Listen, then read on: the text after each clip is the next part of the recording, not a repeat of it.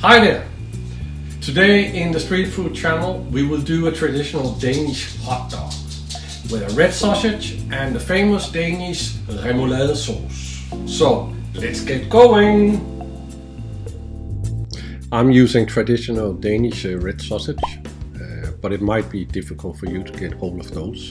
And again, the color doesn't give anything to the taste, it's just for the look, nothing else. Then of course it's nice that it matches the Danish flag. As these sausages are pre-cooked, I only have to heat them in some hot water, but again you could also use fried sausages. Let's make the remoulade sauce. So now for the ingredients. First of all we have the mayonnaise. This one I have bought. You can do it yourself and I will put up a video to show you how to do that. The next one are the pickles. Again, you can do your pickles yourself, but that will take several weeks. Then we have caper, the big ones here I'm using, a couple of them. Salt and pepper. Then you have yogurt, and then the spices. You have curry, you have turmeric, and then you have some sugar. We start with chopping the pickles. Then the capers. How fine you want to chop up the vegetable depends on how much bite and crunch you want. Now here I am with my mayonnaise, which I've bought. I add the yogurt. It's both to make it a little bit more smooth, but also to give it some sourness as well. So we are looking for a sauce texture, a little bit like this.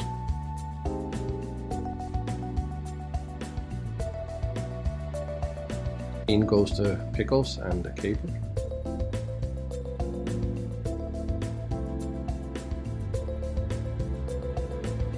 Then the spices, the curry, and the turmeric. This is only for the color, nothing else. And then finally some sugar. You probably had to adjust this afterwards.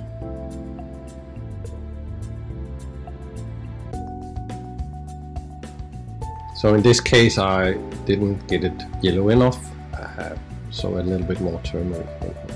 And there you go, now we start to see the real nice yellow color that remoulade should have. And finally adjust it with a little bit salt and pepper.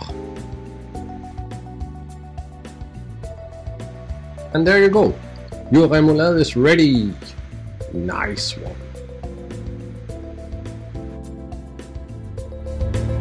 Okay, now that we have done the remoulade sauce, it's time to put the hot dog together. Here I'm using my own hot dog buns, and I have a link right here how you also can do them at home. They are really simple and they are much more delicious than the one you buy.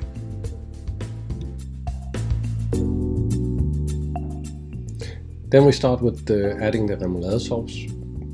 Now there's no religion around what to start with.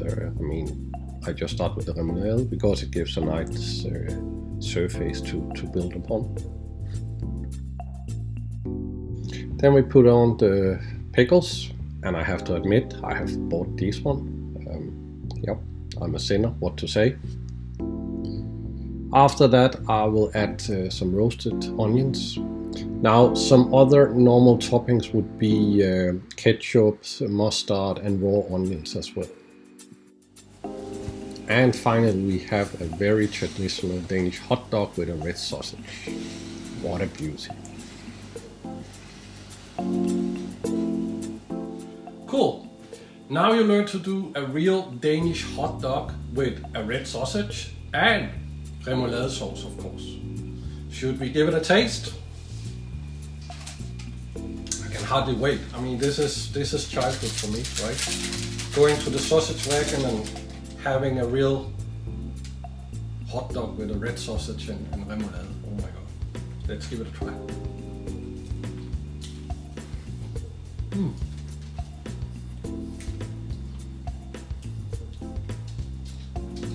Insane. Umami from the sausage, sweetness, sourness from the remoulade, the weird sauce that's just so damn delicious, crunch from the roasted onion, and then finally the pickles on top of it, and a very soft bread. Remember to see how I did the hot dog breads in the other video. Yeah, this is just fantastic. So now the question, of course, what do you drink to a traditional Danish hot dog? Well, I'll show you.